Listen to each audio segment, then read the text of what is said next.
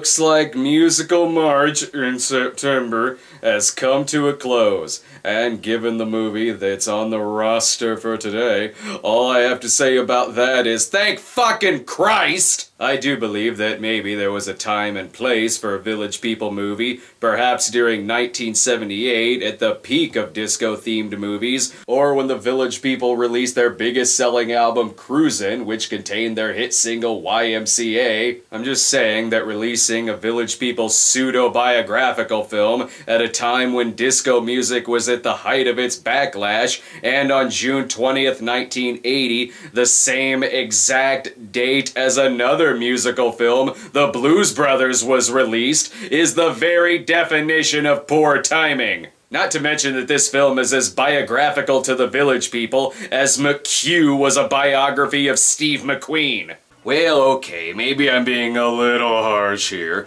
Perhaps this is the true story of the Village People. If the Village People were discovered by a roller skating Steve Guttenberg, a supermodel, and her Indian dress-up houseboy, and if the backstory didn't involve the group's founding member Victor Willis, who left the group before the movie's production. The movie takes 2 hours to tell a questionable backstory when groups like the Mamas and the Papas did their backstory in like 2 minutes. The only thing this movie serves as a backstory to is that between this and Xanadu, it helped inspire the formation of the Razzies. So, thanks?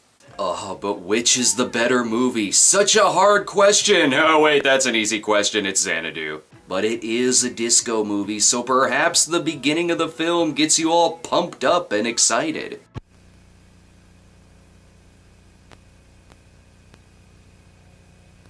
Ooh, silence. We're already 2 minutes in and someone's already stopped the music. Though it does have a title card brought to us with the same level of effects work that the local UHF station uses to tell me about the opening of a new pizzeria. Steve Guttenberg stars as struggling DJ Jack Morel, a play off the group's founder, Jacques Morelli. So clearly there's no better way to portray French musical composer Jacques than with all-American boy Steve Guttenberg. Look, if I ever needed to get off on time, tonight is the night. I mean, it's practically life or death. What do you mean? Ooh, someone's excited for that Police Academy audition. He better get the hell out of here before the kid from Rockets Your Decision shows up to tell him about hell. This must be the part where Jack quits his job on what looks to be a busier day than Black Friday. But the next time you take inventory in here, you'll be carrying the albums of Jack Morel. Because I am a composer, not a schlepper salesman. And then he went off to build robots. It really puts a lot of faith in the acting talents of the Village People when the movie isn't even starring them, and flaunts that it's the introductory film of Bruce Jenner. And listen to this music. Listen to the sound of the city. Listen to the cats on the street. That's not even a Village People song. But at least the song is telling me all about New York. New York, New York, the parks and the playgrounds. New York is the sweet sound of children at play. Yes, New York is all of those things. If all of those things robbed me. It's such a happy place. You can beat off to the newest Jesse St. James porno at half price. And not only that, you can take a ride on a tramway. Hold your breath while you're coming down. You best hold your breath because obviously you are blowing someone on said tramway. You can do anything in New York. Dress up like dead celebrities, slap Guttenberg on the ass, anything, except for roller skating, pedaling, bicycling, or ball playing. I beg to differ. There was a lot of ball playing in the theater that I saw this in. What? I bought a box of Whoppers. He already seems a little arrogant in terms of his DJing skills, but how is he with the ladies? Fattening up for the Miss Piggy look-alike contest, huh? I'll make sure to use that line if I ever want to get shot. Who the fuck was this movie made for? What movie are we watching tonight, bro? Can't stop the music. It's a man's movie, bro. It's got cops, construction workers, cowboys, Indians. You bring the beer? Oh, you know I brought the beer, bro! Good, bro, because I brought the guns. Hi-ya! This is Samantha, who Jack is house-sitting for, and who also has a member of the Village People living in her house. Hey, Felipe, what are you doing up there? My TV broke. He appears to be listening to another bomb on his TV. No joke, this movie was a bigger bomb than the one in that other Gutenberg film, The Day After. Needless to say, this movie is no diner. I'm just in it. I didn't invent. I'm just in. Hey, Sam! Yes, I didn't invent it, I'm just in it, later became Gutenberg's catchphrase, somewhere around the time of It Takes Two. And if you didn't know that this was an Indian... Honey, is there a reason that Chief Elina Wick is staying in our house? Never mind the title. I think the movie is trying to tell itself to stop before anything more ridiculous happens. Ready for another moment of truth? What's he gonna do with that sponge, bro? Relax, bro. He's just gonna wax the hood of his 1980 turbo model Pontiac Firebird. That's a car for a real man, bro! Just like Smokey and the Bandit 2, bro. Fucking bird! Yeah! I should have known the movie was gonna end up here, given how the last scene ended. Oh boy, one hot night coming up. No, not that part. The other part. Oh, please, come on. Nice little rug. Yes, that part, because this movie is a goddamn mess, and someone needs to clean it up. And now Gaetano Proclo has found another gay hangout to hide out in to escape from Carmine Vespucci. Actually, Jack Weston is just trying to steer clear of Gutenberg because of what he did to Johnny Five in Short Circuit 2. Don't worry, Gutenberg is having a good enough time as a DJ. He'll probably be arrested by Crockett and Tubbs by the end of this. Sam, look at them. They're happy. They're so happy. They've forgotten everything that gets them down. Well, that's not because of the music. That's because of the cocaine they just snorted off a stack of urinal cakes. Don't worry. I can handle success a hell of a lot better than I can handle a root canal. To be fair, I can handle a root canal better than I could sit through Zeus and Roxanne. But this is when the party gets started. Samantha, your golden tresses feel like silk on my face. Samantha. Yet another song that's not by the Village People. I can't tell if it's the tape fucking up or the movie. This is why disco went under, because of the increasingly heavy electric bills. And how do I break it to this poor lady that I don't think he's into you? Now this is what I call DJing. Take over the next set for me, huh? Sure. Hey, your stuff is terrific. Thank you. I play other people's music very well. Samantha has an in with an ex-boyfriend who is a very powerful record producer. Joke's on her. Robert Stigwood isn't quite as hot as he used to be. Must have to do with all of that modeling experience, where she seems to be very well respected. How fat are you? Enormous! I've blown up like the Hindenburg. I can't imagine why Olivia Newton-John turned this role down. Seriously, Olivia Newton-John was originally offered the role of Samantha, but she turned it down in order to do Xanadu. I know there's an obvious joke in there somewhere, but no, she made the right call doing Xanadu. If you need a reason, just listen to this line. Sydney, darling, the 70s are dead and gone. The 80s are going to be something wonderfully new and different.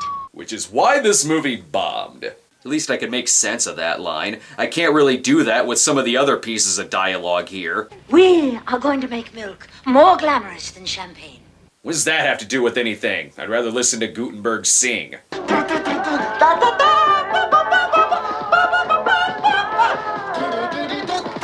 Funny how it's called Can't Stop the Music, when stopping the music would be the one thing that would save this movie. Alright, the movie's supposed to be about the formation of the Village People.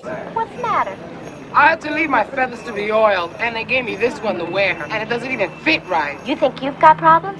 No, I don't think he has problems. That was a very stupid thing he just said. And apparently forming the Village People was as easy as just approaching random people on the street. Look at this actual character transition. My house, 8 o'clock. Gotcha. I should have known you could sing, but I guess when you see somebody every day, you just sort of take them for granted. I mean, counting out exercises is sort of like singing, isn't it? Yeah, I think it is, you know? You're a person. Join our fucking musical group. Because Jack wants a hit with his demo reel, he and Samantha form a group together because Jack's singing voice sucks. This calls for some very serious plotting and scheming. According to this movie, just any old person on the street will have better musical chops than Jack. I guess it helps though when every street corner contains a musical number. I love you to death. I love you to death. I love you to death. Oh, baby. I will never stop till you reach the top. And then the building collapsed because you're a terrible construction worker. It gets really awkward when you find out they're building an orphanage. So many starving children are homeless waiting on the streets because the foreman won't stop grinding on things. Oh, sorry, I was just daydreaming about steel pipes and backup dancers. I would just like to point out that I was not kidding about this movie being 2 hours. It's a 2-hour film made possible by scenes like this.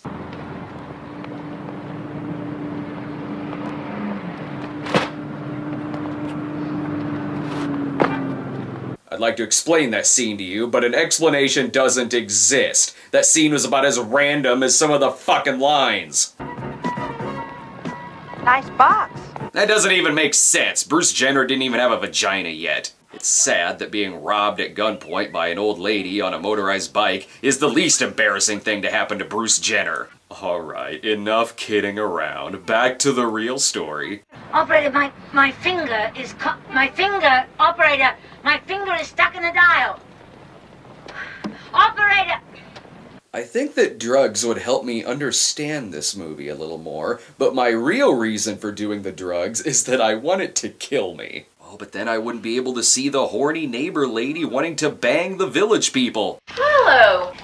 You tell him. I'll make up for all the indignities they suffered in Roots. That's right, you heard it here, folks. Having the opportunity to sleep with not Liza Minnelli is our apology for slavery. Let's hope the movie doesn't say anything to screw it up.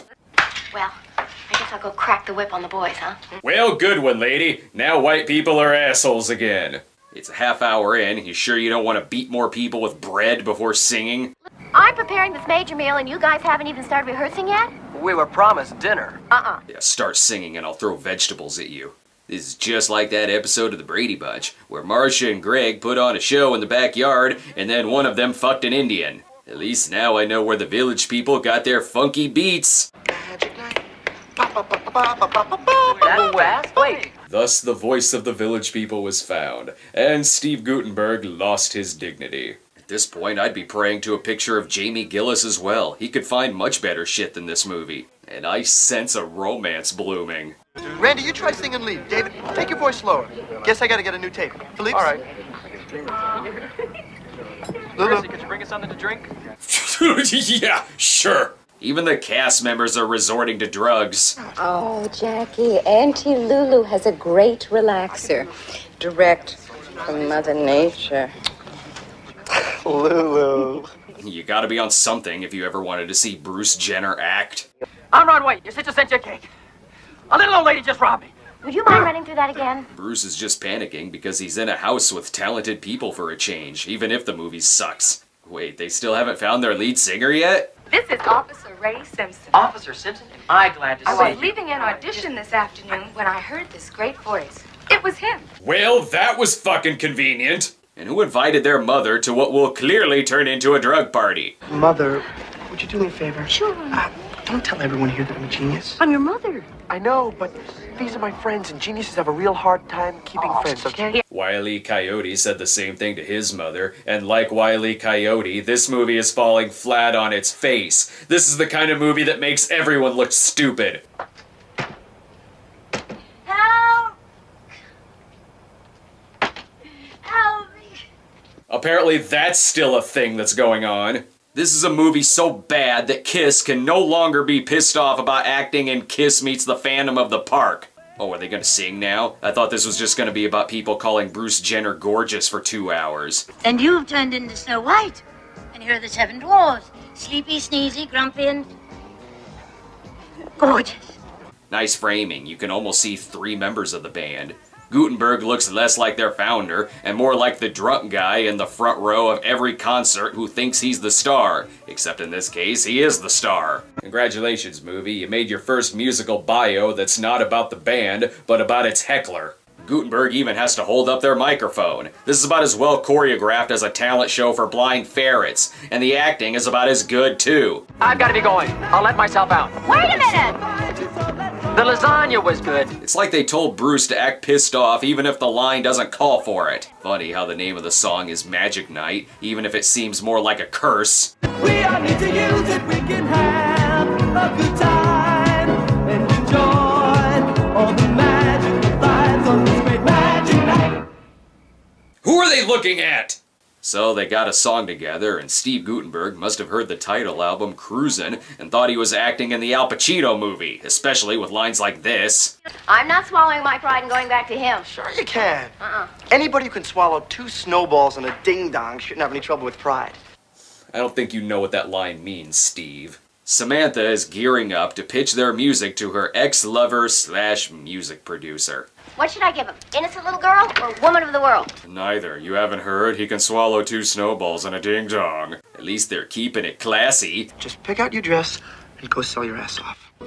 Look at that chick, bro. Shaking that ass. She knows how to work the heels and the stove. I've also discovered the joys of cooking and cleaning. Damn right. I love me a woman who can shake and bake, bro. You think if we shout loud enough at the TV, she'll get us a brewski? Only one way to find out. Yo! Hey, girl! Hey, bitch! Go get us a brewski! Bitch, we need a brewski, bitch! Get us a brewski, bitch! Go, back to goddamn kitchen, get some brewski, bitch! Our beer, bitch! Boy, is this guy in for the sexy entrance of his life.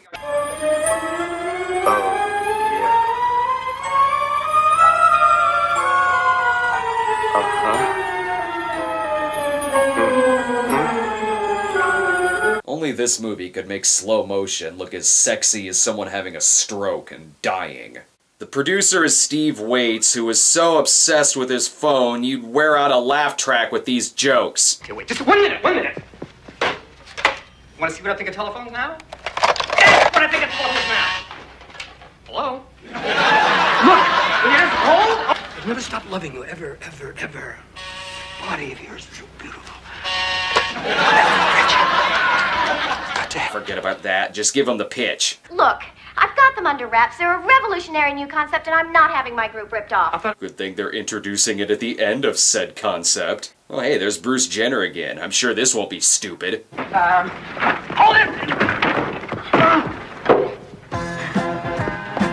That sucks. His balls were in that briefcase, and Kris Jenner was in that elevator. I'm sure he has an excuse for being a jerk. I'm a Gemini. I got 2 personalities. This is the good one. Come on. See? So will you go out with me? Because apparently my personality will change at the drop of a hat. He can at least hail you a taxi cab. Hey! It takes more than a pretty face to get anywhere in this town. Yes, it's really hard for a white businessman to catch a cab. Forget the Village People. This movie's just made by people who hate Bruce Jenner. Oh no! Oh my God! Oh no! Oh my God! Thanks a lot. Oh man, I was hoping they'd include that amazing story from the Village People bio about how Bruce Jenner spilled lasagna on his pants. Okay, first of all, Yeah? we need more guys. Why? Well, you see, my music needs a very big sound, you know what I mean? Yeah. Oh, I got it. We'll put ads in Variety, Backstage, and Billboard. We'll hold auditions. Because we had so much noise the other night that 2 neighbors complained, and I can't afford to rent a hall. This movie is fucking unwatchable! Magic night, magic's in the music, it's a magic night. We all need to use it, we can have a good time. And it didn't take long for poor Bruce to become someone's housewife again. This movie doesn't just slander the Village People, it slanders the 80s. This is the 80s, darling. You're gonna see a lot of things you've never seen before. Yeah, like a Village People movie where wine gets spilled on Bruce Jenner and Valerie Perrine tries mounting him. And that's not even the most disturbing thing that happens in this scene. This little piggy went to Get it out, market, get it out. and this little piggy went home. Wait, I'm taking a... This little piggy. Whoa! The chick from Guinea Pig would consider watching this movie the second most painful thing that's happened to her. It's too late to get romantic, movie. Which way do we go? To the right, and don't stop till sunup. Luckily for him, the sun comes up in 3 minutes. This movie is as good as romance as it is with setting up characters. Now listen, you gotta come out of your shell, or you're gonna be leading that group in Washington Square for the rest of your life. The fuck are you? Then, soon enough, Mr. Slave pulls up his motorcycle, and like everyone else in the movie, the script desperately wants you to know that every man in this movie is involved with or interested in a woman. Jenner holds more auditions in his office, where it looks the same as if they were auditioning for a circus, probably because they all smell like elephant shit. I'm not sure I want to know who doesn't make the cut. Body, body, wanna feel my body, body, body. Wanna touch my body, body, body. Wanna touch my body, body. You guys don't get to give him weird looks. You're all dressed like an F-Troop Adam 12 crossover. I'm sure the movie is as long as it is because they devote a whole lot of time to coming up with the band's name. Ron, dear, didn't Greenwich Village people types go out with the 60s? That's it! The name. Village People. Well, that's not a bad idea. Never mind, that took a whole 5 seconds. For such a long movie, it's also filled with a lot of misunderstandings that are solved very, very quickly. Aren't you here for the additions? Auditions? I'm here for an extension on my income tax. Pen, you're in the wrong room. We're having auditions for a singing group. A singing group? Yeah. Well, you ain't heard nothing yet. Ooh, what Village People tune is he gonna woo us with? Oh, Danny boy, the pipes are calling. Yes, but can Danny be a macho man, or in the Navy, or both? I understand that the Village People aren't really the main characters here due to their lack of acting experience, but I don't know why the burden has been taken off of them and given to Bruce Jenner, who acts even worse. A lot of times he looks like he accidentally shit his pants and doesn't know whether to be embarrassed or mad. So nice to have met you, Miss Simpson. Thank you. How could you just up and quit your job like that? Why not? Hell, I think they dress him up like this to make the Village People look straight by comparison. I think at this point there's nothing in this movie that they could do to make it more homoerotic. Come on, guys. Yeah. Yeah. Yeah. Young man. Okay, who didn't see that one coming? Get ready for the only PG-rated movie with a cock shot. I'm not kidding. This is the most homoerotic, in-the-closet film that I've ever seen. This is like The Birdcage if they all went home to their wives when the day was over. It wants to be a movie that's catered to the gay audience with all the imagery that's in this YMCA sequence, only it's too scared to actually have any of the characters be gay. It wants to have its cake and bake it too. Let's show Felipe making eyes with this woman, but also throw in a line like this.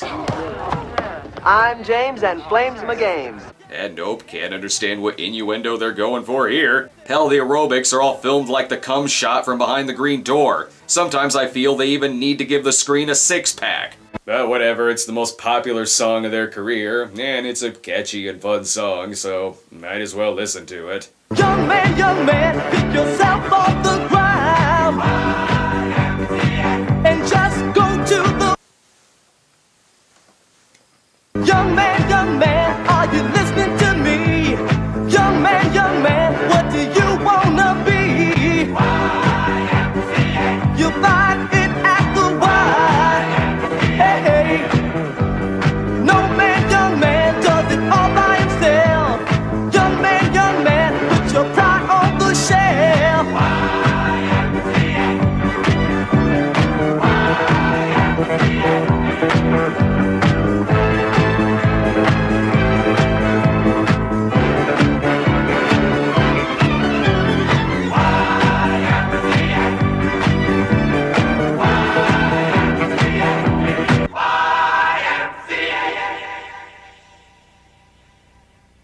Well, while they're on top of each other, now that they've totally not had sex at the YMCA, it's time to cut that album. Oh, it's him again. Any more jokes with his phone? So let's show him something he'll never forget. Hi, Steve. What? No one can to anybody at the beginning of next... Well, with a cell like this, surely Steve Waits will have to pick them up. What we've got for you today is the music that everybody's gonna be dancing to next month. Yeah, like 3 years ago. And stop dating your movie by bringing up the 80s. This is the sound of the 80s. Everybody's looking for it. Oh, are we auditioning Gary Newman and the Two Boy Army? Nope, just the Village People. Liberation.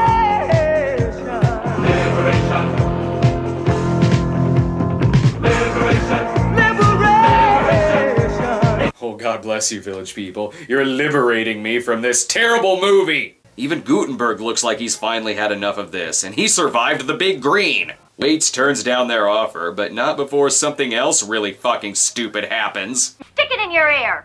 They're worth a lot more than that. Why do you always give me this shit?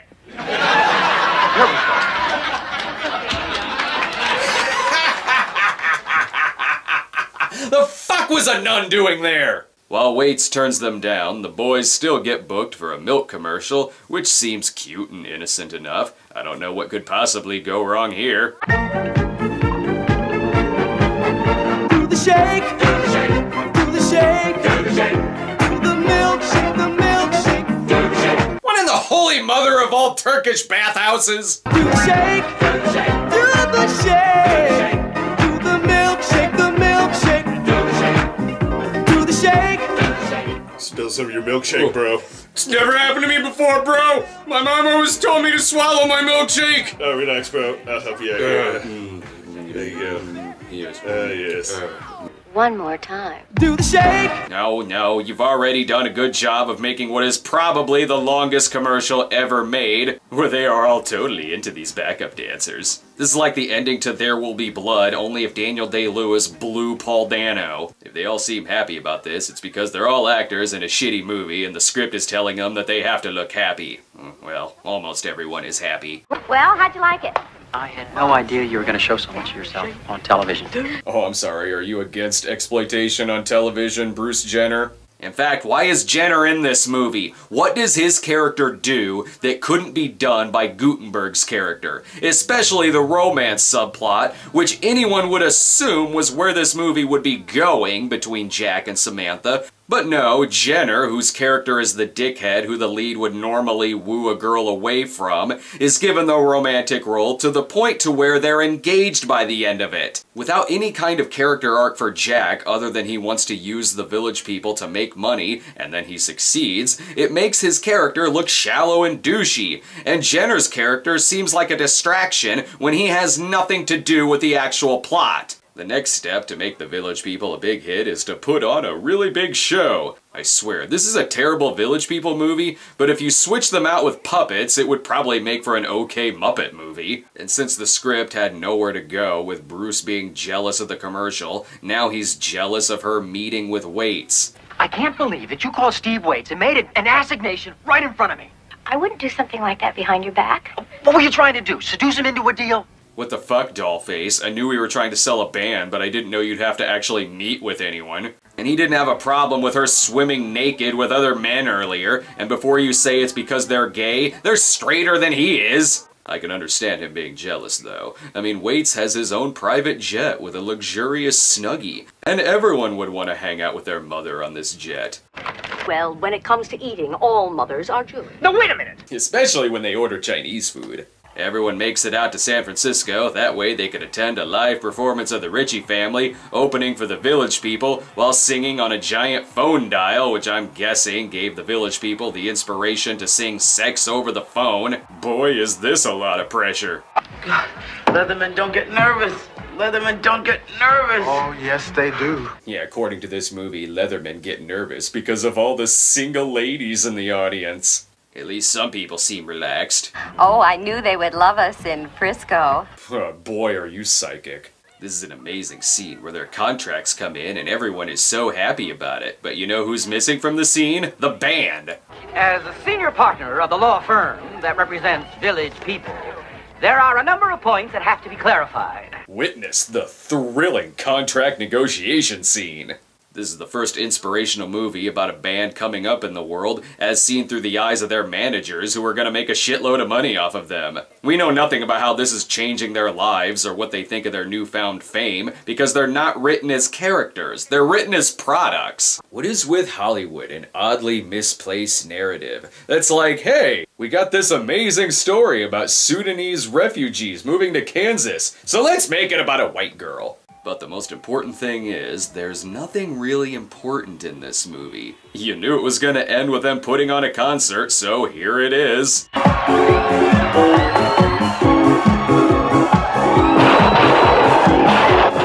This movie's getting pretty gay, bro!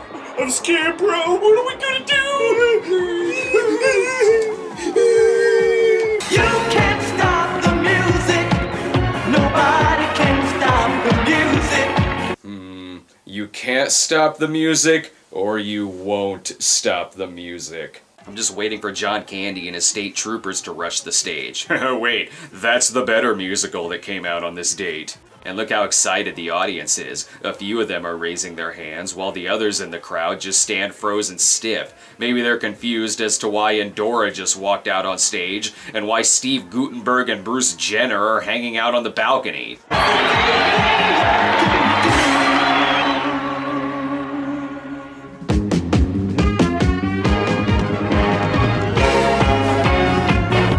Well, that movie was a bad idea. And I'm sure at some point they thought they had a hit on their hands. The movie was brought to us from writers Alan Carr and Bronte Woodard, who previously scored a hit with Grease. The movie had a $20 million budget, which you can't see on the screen for reasons I'll get into. That's near half the budget of Heaven's Gate. And the movie is filmed like the kind of TV movie that they air only once out of obligation and then forget about it. Granted, the film was directed by Nancy Walker, whose directing experience had only been in television, and she was also a popular TV actress, most notably as Ida Morgenstern on both Rhoda and The Mary Tyler Moore Show, and movies such as Murder by Death. The studio touted that Walker was the first woman to direct a multi-million-dollar theatrical musical and signed her to a 3-picture deal, which never happened because the movie tanked. So you got that? We're so progressive that we got a lady to direct our film, unless the movie flops, and then she will never direct a feature again. Half of the film's budget wasn't even spent on the movie. It went towards promotional parties, lavish premieres, and items such as the TV special Magic Night featuring Cher on roller skates, and, I'm not kidding, a tie-in flavor at Baskin-Robbins called Can't Stop the Nuts. Get it? As colorful and upbeat as the music and the band is, this movie is like looking at a rainbow through a window that someone smeared a coat of bacon grease on and tried wiping it off with a single square of toilet paper. Long story short, it's really fucking bad, and I'm glad that we've come to the end of Musical March in September, because now I can get back to much better things, like movies shot on VHS tapes. Do you wear a dickie? I think you can let go of me now, bro! No, not just yet. Oh no, bro!